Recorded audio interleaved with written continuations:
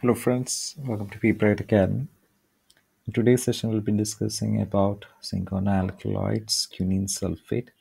So this is coming under anti-malarial drugs.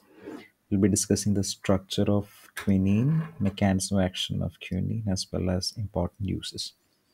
So we'll start with the class. We have already discussed what anti-malarial drugs are.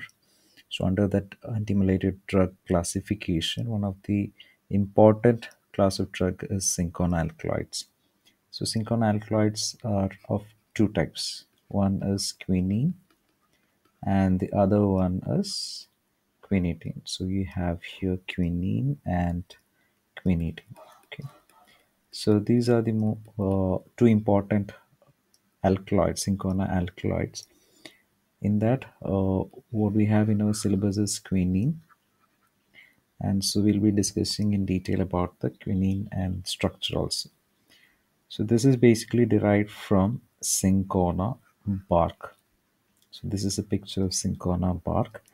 There is two important synonyms for cinchona bark. One is a Peruvian bark and the other one is a Jesuit's bark. So two important synonyms. This has been seen as MCQ questions in various competitive exams. So it will be good if you are able to remember the two synonyms. Now let's see the structure of quinine. So as you have already seen, this is quinoline nucleus present here. So this is the basic nucleus of quinine. So the numbering starts from the nitrogen heteronitrogen atom and it goes like this. And we have the C4 carbon here. From there it goes to the next carbon, which is C5, and it goes like this. Okay. So two places you will find the substitution. One is present in the C4 position and second is present in the C6 position. Okay. So in C6 position, you will find the methoxy substitution. Methoxy substitution. And in fourth position, C4 position, we have a special kind of nucleus which is very typical for quinine and we call it as the quiniquidine nucleus. So we'll have to see what the quiniquidine nucleus is. Okay, so the numbering starts from this heteroatom. From here it will start and it moves to the second carbon atom. So it's kind of like a bridge which is present. Here you can see it's like a bridge present between the heteroatom nitrogen and the C4 carbon. We have a bridge like structure connected using two carbon. So N1, then the second carbon is N2, then we have the second is C2, and we have the third one C3, and finally C4. And after that it goes like C5, then C6, then the numbering is like it goes to the diagonal, just opposite position. You'll find that there is a C7, C8, and then C9. In this C9 is a stereo center. As you can already see there, the OH is directed out of the plane and the hydrogen is directed towards back of the plane, and this configuration known as the R configuration. Similarly, you can also find S configuration, but if it is like an S configuration, then here the carbon will be having the edge placed towards front of the plane. So in this case, the edge will be placed towards the front of the plane and OH will be directed towards the back of the plane. So this is going to be the S configuration. And if it is a S configuration, then it will become, we know that there is two forms of cinchonalkaloids. One is quinine and the second one is quinidine. So this is quinidine. So depending upon the stereo center, it will just change, right? Depending upon the stereo center of C9 and C8, the most important is the C9. So if it is changing to the S configuration, it means that it forms a different nuclear different cinchonalkaloids, which is quinidine. All right. So and we can also draw in a different way. You can draw in this form also, in which it looks like an open kind of booklet. It starts from the nitrogen, and then here is a C2 carbon, then C3 carbon, here is a C4, C5, and C6, and then we'll have to go opposite side, that the diagonal position will number to the C7, then we have the C8, and then it will go to the C9, right? And to attach to the C5 position, you will find that there is a vinyl function group. So toward to the fifth position, there is an attached vinyl function group that you can see here. That is CH double bond CH2, which is a vinyl function group. So this is about the structure of quinine and talking about the mechanism of action of quinine. So we have already seen that the malaria has got two phases, one which is happening within the human and the other one which is happening in the mosquito, right? And the mechanism of quinine is happening, uh, is affecting a stage which is happening within the human. Okay, and in this human, you can already see that there is different phases. One which is affecting the liver, and then from the liver we know that it enters into the RBC stage. So quinine is going to affect the RBC stage, which we also call as the erythrocytic stage.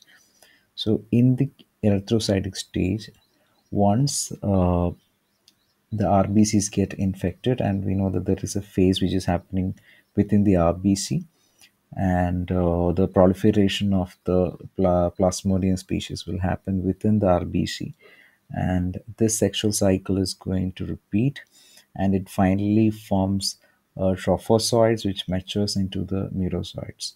So what happens is that for this maturation or the proliferation within the RBCs, it requires amino acids. The plasmodium require amino acid, and how the plasmodium is going to obtain this amino acid? It is going to do the lysis of hemoglobin, and as we cannot see here that it will be converted to the heme and the globin part, and globin part is with which the plasmodium is obtaining the amino acids, correct? So it will break down the globin and convert it into the amino acids, and this amino acid is being utilized by the plasmodium for its survival, for its proliferation. So it's very important that plasmodium obtains this amino acid by breaking hemoglobin. But what is remaining when the hemoglobin breaks? We know that there is a heme part which is coming here, right?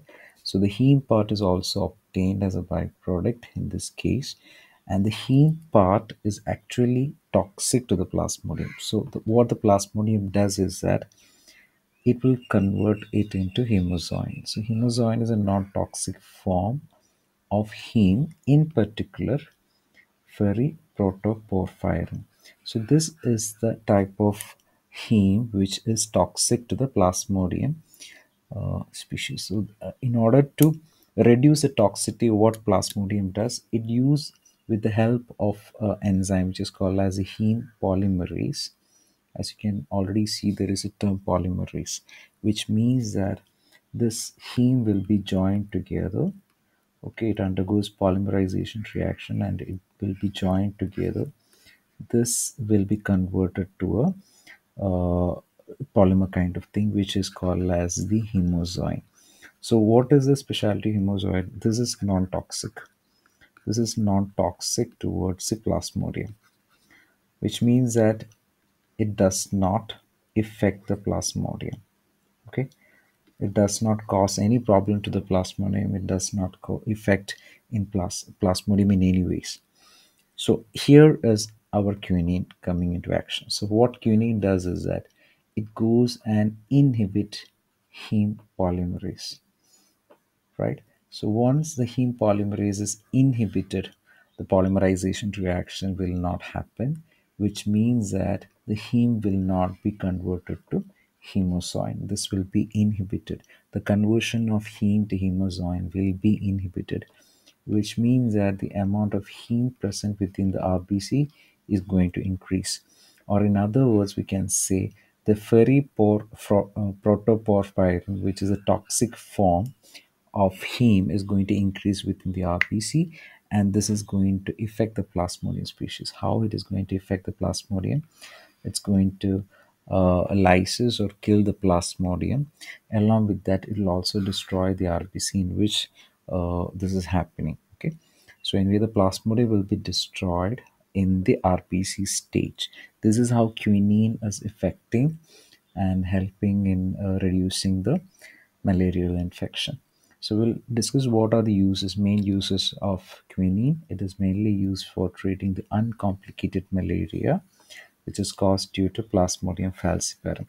As we have already discussed, Plasmodium falciparum is the most common type of malaria.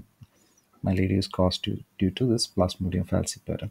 And what are the other applications? It is also used as antipyretic to reduce the temperature, analgesic to reduce the pain, as well as to reduce inflammation, that is anti-inflammatory effect.